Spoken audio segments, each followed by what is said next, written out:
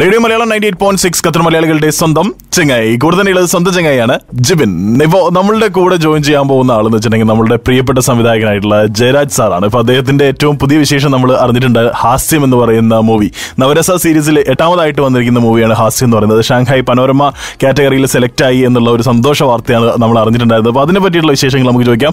Sir നമസ്കാരം. നമസ്കാരം sir, അപ്പോൾ ആദ്യം തന്നെ അഭിനന്ദനങ്ങൾ. ഹാസ്യം എന്ന് പറയുന്ന ചിത്രം ഷാങ്ഹായ് പനോരമയിലേക്ക് സെലക്ട് ചെയ്യുന്നു എന്ന് പറയുന്നതിൽ വളരെയധികം സന്തോഷം. വളരെ വളരെ സന്തോഷം. അപ്പൊ ഈ ഒരു നവരസ സീരീസിലെ 8ാമത്തെ മൂവിയാണ് ഹാസ്യം എന്ന് പറയുന്നത്. ഹരിശ്രീ അശോകൻ നായകനാവുന്ന ആ ഒരു മൂവിയെ പറ്റിയിട്ടൊന്ന് പറയോ? ഹാസ്യം നവരസങ്ങളിലെ 8ാമത്തെ സിനിമയാണ്.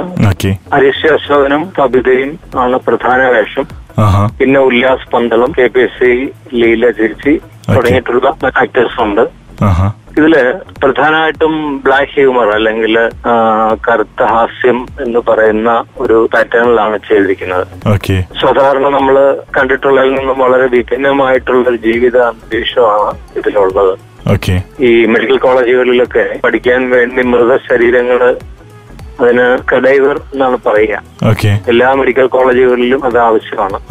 പ്രത്യേകിച്ച് എനിക്ക് തോന്നുന്നു കേരളത്തിലെ ഒരു വർഷം ഏതാണ്ട് 500-ൽ പരം ഇതുപോലെയുള്ള മൃതശരീരങ്ങൾ ആവശ്യമാണ് എല്ലാ കോളേജുകളും നോക്കുമ്പോൾ. അപ്പൊ ഇത് എവിടെ നിന്ന് വരുന്നു, എവിടെ ആര് ഇത് സപ്ലൈ ചെയ്യുന്നു എന്നുള്ളതൊക്കെയാണ് ഇതിന്റെ അകത്ത് ചർച്ച ചെയ്യുന്നുണ്ട്. അപ്പൊ അങ്ങനെ ഒരു ജീവിക്കാൻ മറ്റു മാർഗങ്ങളില്ലാതെ ഈ ഇങ്ങനെയുള്ള കടൈവർ സപ്ലൈ ചെയ്യുന്ന ഒരു ഏജന്റ് ആയിട്ടാണ് ഹരിശ്രീ അശോകന്റെ കഥാപാത്രം. അപ്പോ മറ്റൊരാളുടെ മരണം കാത്തിരിക്കുന്ന ഒരാള് തന്റെ ജീവിതത്തിന് വേണ്ടി. അത് തന്നെയാണ് അതിന്റെ ഒരു ബേസിക് ഫിലോസഫി. അപ്പൊ ഈ കുടുംബം കാത്തിരിക്കുന്നത് മൃതശരീരങ്ങൾ എങ്കിൽ മാത്രമേ അവർക്ക് അവരുടെ സർവൈവലുള്ളൂ.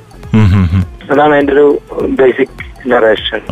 അപ്പൊ ഇത് ആരും അധികം പറഞ്ഞിട്ടില്ലാത്തൊരു ടോപ്പിക്കാണെന്ന് എനിക്ക് തോന്നുന്നു. തീർച്ചയായിട്ടും ഇത് ഞാൻ ചെറിയ പ്രായത്തില് നമ്മള് സ്കൂളിൽ നിന്നൊക്കെ എക്സ്കർഷന് പോകുമ്പോ മെഡിക്കൽ കോളേജുകൾ എക്സിബിഷനിൽ ഇങ്ങനെ കുപ്പിയിലൊക്കെ ഇട്ടിരിക്കുന്ന പല അവിടുത്തെ പല കാര്യങ്ങളും കണ്ടിട്ടുണ്ട്. ആ കൂട്ടത്തിൽ നമ്മൾ കടയിൽ ഇങ്ങനെ ടേബിളിൽ കിടക്കുന്ന കണ്ടിട്ടുണ്ട്. അവരെ സെറ്റ് ചെയ്യുന്ന കറുത്ത മൃതശരീരങ്ങള് കണ്ടിട്ടുണ്ട്. പക്ഷെ അന്നൊന്നും ഇത് എവിടുന്ന് വരുന്നു, എങ്ങനെയാണ് ഇത് ലഭിക്കുന്നത് എന്നുള്ളതിനെ കുറിച്ചൊന്നും ചിന്തിച്ചിട്ടില്ല. പക്ഷെ എവിടെയോ ഒരു മനസ്സിനെ നമ്മൾ അത് ഹോണ്ട് ചെയ്തിരുന്നു. പിൽക്കാലത്ത് പലപ്പോഴും മെഡിക്കൽ കോളേജുകൾ ഇങ്ങനെ എന്തെങ്കിലും ഫംഗ്ഷനൊക്കെ പോകുമ്പോ എനിക്ക് എപ്പോഴും തോന്നിയിട്ടുണ്ട് ഒരു സബ്ജക്ട്. കാരണം ഈ നമുക്കറിയില്ലാത്ത ഈ കടൈവർ അല്ലെ ഈ ബോഡിയുടെ പെർസ്പെക്റ്റീവിൽ അതിന് ആത്മകഥം പറയുകയാണെങ്കിൽ ആത്മകഥത്തിലൂടെ പറയാൻ പറ്റുമല്ലോ എന്ന് ചിന്തിക്കാറുണ്ടായിരുന്നു. കാരണം ആ വ്യക്തി ഒരു വ്യക്തിയാണല്ലോ. തീർച്ചയായിട്ടും അങ്ങനെ നോക്കുമ്പോ അപ്പൊ ഇതില് ഈ കഥാപാത്രം അശോകൻ ചെയ്യുന്ന ജപ്പാൻ എന്ന കഥാപാത്രം ആ പേരിൽ തന്നെ ഒരു പ്രത്യേകതയുണ്ട്. കാരണം എല്ലാ നാട്ടിലും ജപ്പാനിന് ഒരു വിളിപ്പേരുള്ള ഒരാളുണ്ടാവും. ഞങ്ങളുടെ നാട്ടിലുണ്ടായിരുന്നു. ആളൊരു ജപ്പാനാണ് എന്ന് പറയുന്നതിന്റെ അർത്ഥം ഇയാളൊരു ഭയങ്കര ഏത് സിറ്റുവേഷനിലും ജീവിക്കാൻ കഴിവുള്ള അതിസമർത്ഥനായിട്ടുള്ള ഒരാളെയാണ് അങ്ങനെ പറയാറുള്ളത്. അയാളൊരു ഫ്രോഡല്ല, പക്ഷെ അയാൾ അതിസമർത്ഥനായിരിക്കും. സാധാരണക്കാരിൽ നിന്ന് വളരെ സമർത്ഥനായിരിക്കും. ആള് ജപ്പാനാകട്ടോ എന്ന് പറയുന്ന ഒരു ലക്ഷണമാണ് ഇതില് സാധാരണ ഉണ്ടാകുന്നത്. തീർച്ചയായിട്ടും. അപ്പൊ അങ്ങനെയുള്ള ഒരു ജപ്പാനാണ് ഈ കഥാപാത്രം. എന്നാലല്ലോ ഉള്ളു ഇങ്ങനെയുള്ള ഒരു എന്താണ് പല രീതിയിലും ഇങ്ങനെയൊക്കെ സംഘടിപ്പിക്കാൻ കഴിയുള്ളൂ എന്നുള്ളൊരു കോണ്ടക്സ്റ്റിലാണ് അത് പറയുന്നത്. അപ്പൊ അയാളുടെ ഭാര്യയും കുട്ടികളും അടങ്ങുന്ന ഒരു കുടുംബം. അവരൊരു റെയിൽവേ ട്രാക്കിനടുത്ത് ആണ് താമസിക്കുന്നത്. റെയിൽവേ കോട്ടയം ടൗണിൽ നിന്ന് തിരുവനന്തപുരം ഭാഗത്തോട് ട്രെയിനിൽ യാത്ര ചെയ്യുമ്പോൾ 2 ടണലുകളുണ്ട്. പഴയ കാലത്ത് ഇന്ന് കേരളത്തിൽ അവശേഷിക്കുന്ന ടണലുകളിൽ ചിലതായിരിക്കാം.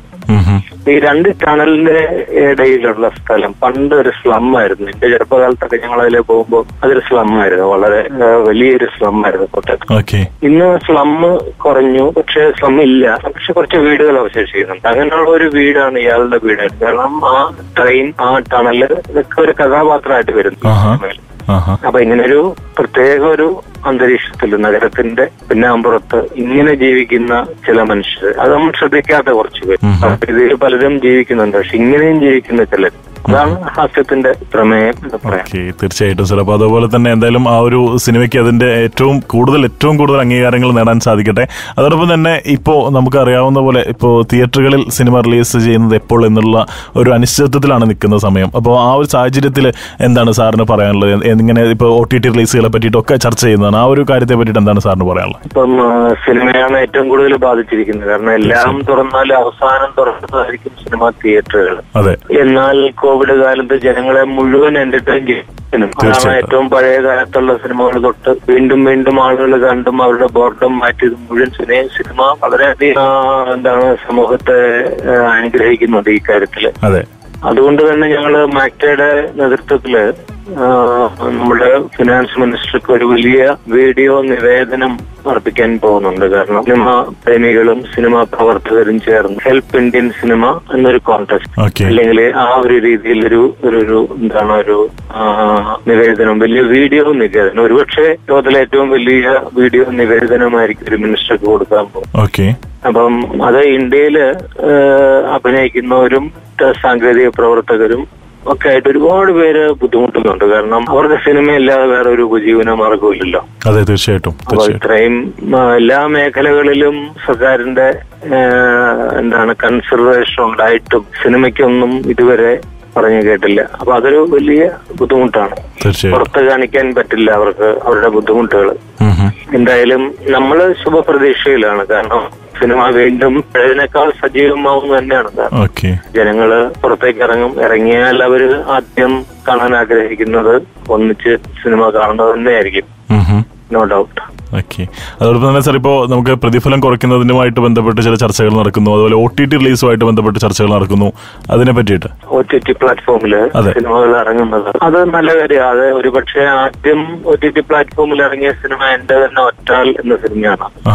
നമ്മൾ റിലീസ് ചെയ്യുന്ന ദിവസം തന്നെ അത് OTT പ്ലാറ്റ്ഫോമിൽ നമ്മൾ കാണിച്ചിരുന്നു. കാരണം ഇനിയുള്ള കാലം അത് ആവശ്യമാണ്. അതൊരു വലിയ നമുക്കൊരു ഇൻകമാണ് പ്രൊഡ്യൂസേഴ്സിന് കിട്ടുന്നത്.